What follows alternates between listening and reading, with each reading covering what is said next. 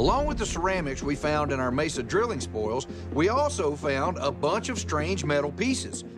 So with this, you guys are most interested in the elemental makeup of it? Yeah, what is it? Yes.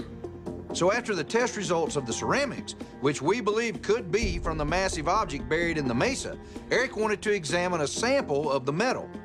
You'll see there's a region where I've scraped the surface so that we can get down to the material that underneath what might be a corrosive or an oxide layer. Eric scratched the surface of the metal so that when we examined it in the scanning electron microscope, we could find out the elements that made up not only its surface, but also its interior. That might help us figure out what the metal would be used for. So this is the elemental breakdown? It's iron and iron. So that first scan, though, was really of the cut part, right? Yeah. That was just a point right here where the cut was cleanest. So let me shift up here. Yeah, let's scan the outer layer. Oh yeah, look at this. There's a lot of stuff in it. We got zinc, we got carbon, iron, silicon, a lot of aluminum, which suggests that there's an aluminum coating, right? Oh, because you're seeing less aluminum in the cut than you are on the surface. Yeah. So could it give us clues as to what it was based on what we're seeing? I can tell you this, Thomas, every one of the space experiments that I've flown that was exposed to the vacuum of space was coated with aluminum oxide. Okay. Yeah, the oxide of aluminum forms this clear, non-conductive, right, very tough surface. So as we're building satellites right now, we're getting ready to put them up. That is the coating, right, that we use, very common, both for the components, for the structures. Yes. You know. That's interesting. Over the past 3 decades, I've worked on a number of projects in the aerospace industry involving rockets and advanced propulsion systems for spacecraft.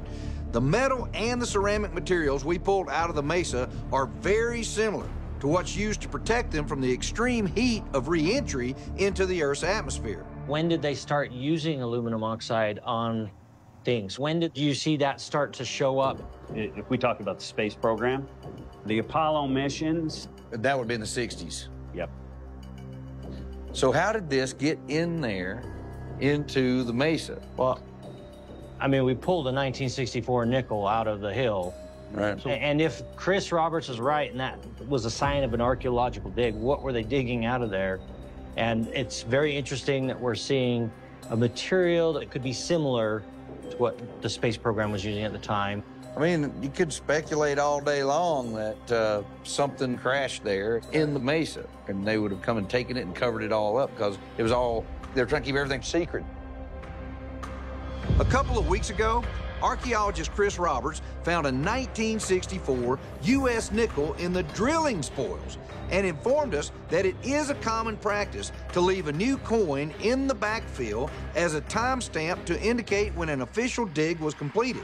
So, given the stunning test results of the metal and ceramic that came out of the Mesa, right where we believe a massive object is buried, Thomas's suggestion that they could have been related to our 1960s space program really makes you wonder. Did something of ours crash there and the government covered it up? Or, given all the crazy UAPs we've seen on the ranch, is it possible they found something there and took part of it away to try and reverse engineer it? Who knows? That's why we're going to keep working to uncover whatever is inside there. You know, I really appreciate the access to the lab today, Dr. Patchett. Well, I'm happy to help you. I'm definitely happy to investigate new things. Something new in science is always exciting. I agree, 100%. There's nothing more exciting than making a new observation or discovery. Yes, sir. Right?